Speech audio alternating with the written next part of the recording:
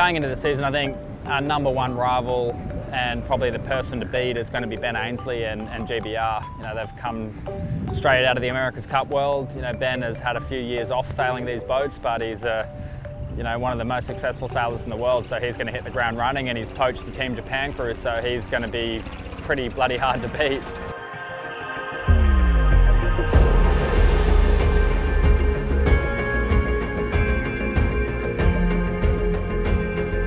We're out there sailing with Ben Ainslie, and we're doing really good manoeuvres. We're racing upwind. We're within we're about 10 metres ahead of him the whole way, and we're tacking on him the whole way.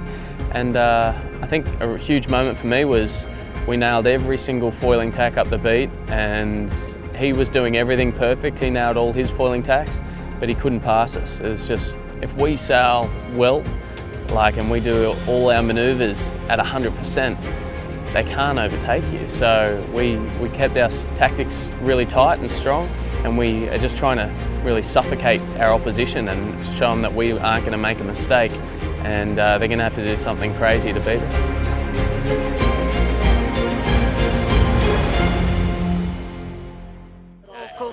And they did. There's definitely a touch there. You watch Australia come up underneath. Penalty to Australia, so Australia have to get in behind. We are starting to race. The Aussies have entered. This is the umpires. This is the umpires. Penalty Australia. Early entry. Big mistake by the Australian team. That means that they have to start behind Japan, behind the opposition. So massive error. I think we just need to, in the pre-start, we just need to work on the process of having the procedure from 3 minutes out or whatever. Yeah, I think it's everything. At 2 minutes, everything is already already in place. Yeah. How's it feeling with BAR? Enos? I don't really feel them. Really don't think they're going to be a worry. Our starts were not great in practice racing. We were sort of getting to that first mark between 3rd and 6th, and that we couldn't fight our way through the pack. Everyone was doing foiling laps, foiling manoeuvres. In one of the races, I think we rounded in 4th, and we did a full dry race, and we finished in 4th. Tribal tack. Tribal tack. Okay, you know, give it a different go instead of... We couldn't overtake anyone, even with perfect manoeuvres. So it shows that the level is a lot higher than it was, and we've got to make sure we get off the start line better, because the overtaking lanes we had last year won't be there anymore. Was it a wake-up call, or did you expect this? I was expecting everyone to be a lot stronger. I probably didn't expect them to race so well. The teams are just really good. They were ahead of us and we just couldn't get past. Our boat handling was good. We were doing full foiling laps, and still couldn't overtake the Spanish or a new team. So, yeah, I'm impressed. What happens when you get complacent? Oh, that's a really good question. It's you know, it's easy to get complacent, and I guess the consequences can be quite dire at the end of the day. Well, in sailing, the others catch up. It's nice and simple when you fall off the map. So, I've been complacent a few times. I remember one time at the 2008 Olympics in Beijing. I don't know if I was complacent, but I was the favourite. I knew I was going to win and everything. I was just expecting to walk away with it. Ended up finishing 22nd and sort of being heartbroken for a while there. And yeah, just you can't be complacent in sport in general, but especially not in sailing. We're dealing with Mother Nature. Everything's changing all the time. Impossible to predict, get 100% of the time right. So yeah, there's no room for complacency in our sport. The question we're always asking ourselves is, how can we be better? Got a bit of slime tape for that. Awesome. Thanks, Matty. No, it's cool.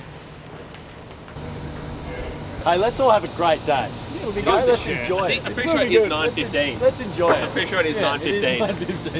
9:15. Let's have a great day, everybody. Yeah. It's going to be a good day. Have you got some, are there some paper towels? Shading conditions.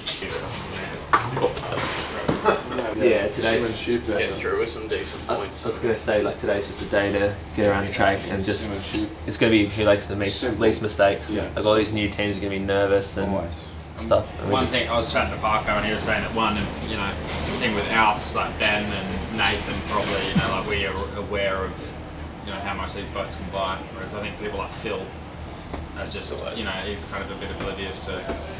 And if we do find ourselves behind, just being patient, like, make sure we build our speed for good tacks and good jibes, and keep it simple, and everyone will fall around. We never do a good job when we rush. No. We aren't racing that well, but we've got all the tools to do well. We just need to kind of put it all together and execute. So. Well, if you're watching SailGP for the very first time, the start is absolutely crucial. Here we go. Start, but then just look at the foreground. The French, 45.9 knots. This is superb. Frenchie come on. Coming French at first. Lego. I look at Great Britain trying to come wide on the outside. Okay, here we go. Going full speed. Big wing. Why are we so wide? Ben Ainslie talking about Goobs. That's Ian Jensen, Olympic champion and Olympic silver medalist with Nathan Outridge. Last year, he was on the Japanese boat. He's a massively important addition to the British team. Yeah, I mean, Ben's stepping into a boat there with two world-class sailors in his position, 2 and 3, sorry, the wing trimmer and the flight controller. A really relaxed Ben Ainslie has turned up in Sydney. I think he's really enjoying the sailing, really enjoying the guys he's in the boat with. I think if you get too close, Protest. Spain and France had a collision. Bring in the boat builders. It's going to happen at some point. They've been causing carnage on the race course.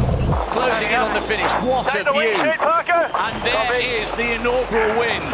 Race 1, job done for the greatest Olympic sailor in history. We had a hell of a moment there, Goob. Yeah. And Tom Slingsby, well, if you're not going to win the opening race, second isn't too bad. That's the best he's done all week here in Sydney. He is intent on making sure he successfully defends this title. It just felt like we were tacking into big headers the whole time, and it was making our life, because we're coming out.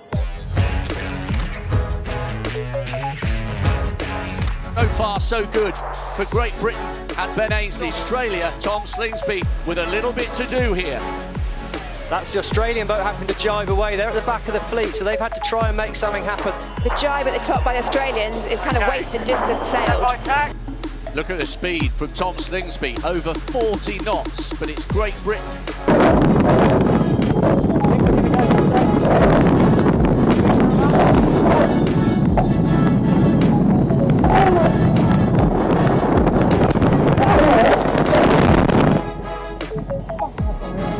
Just sort of talking about the Australians, they're not on shot right now, but you know these conditions are great for overtaking. You know, it's sort of getting your eyes out of the boat, seeing the opportunities, seeing where the wind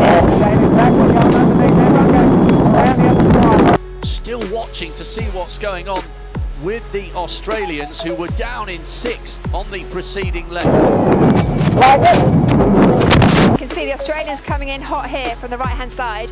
They were out the back. They basically could, you know, sort of throw it all out there and see what they could pick up on the right-hand side of Shark Island. And it's been a massive gain. They are literally on the back of this pack now, and they're going to be attacking this downwind. Nice height, flat boat. It's 2 from 2 from the greatest Olympic sailor in history. And there's Tom Slingsby, second in the opening race, third this time. Yes, boys. Nice, boys. That's really good. Yeah, sorry guys about that. Oh, that's all right. I thought something went wrong the way we went up. I want to check the data, because I never fucking do that. No, it's so odd. Did we hit a huge low or anything that would have made the bow come up? Or? From the hull of Tom Slingsby, the defending champions. They could really do with finishing off with a great performance here, but look at the British here. That's early. What? Tom, surely that's a penalty. Well, multiple penalties there.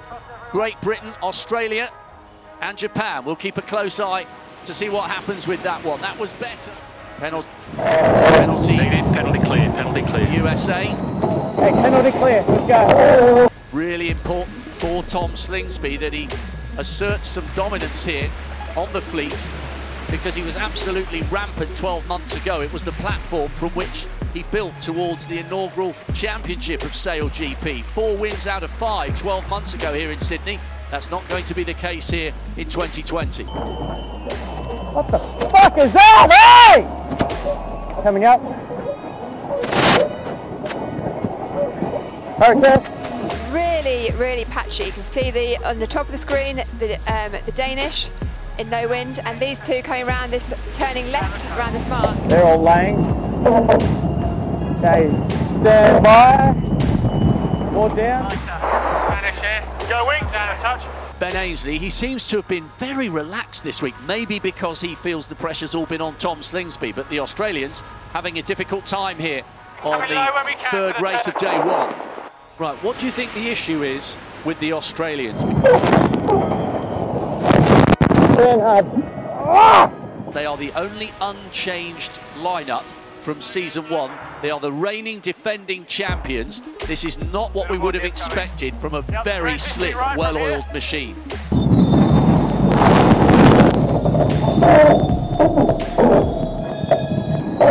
Got me? My comms are falling out. The Australians trying to close in on Japan in 3rd and USA in 4th. Tom Slingsby will give this absolutely everything as they close in on the finish, just down to the bottom. This is superb from Great Britain. It's a hat-trick on the opening day. It's a dream start for one of the all-time greats. Kirby coming home for 4th, Slingsby in 5th. Well, he's got a little bit to do on day 2. Look. That's so close. Sorry about that. Line the whole race.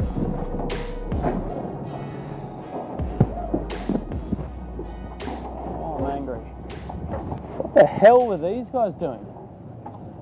Like, ley line and everything. Like, we're like 10 meters from a super yacht.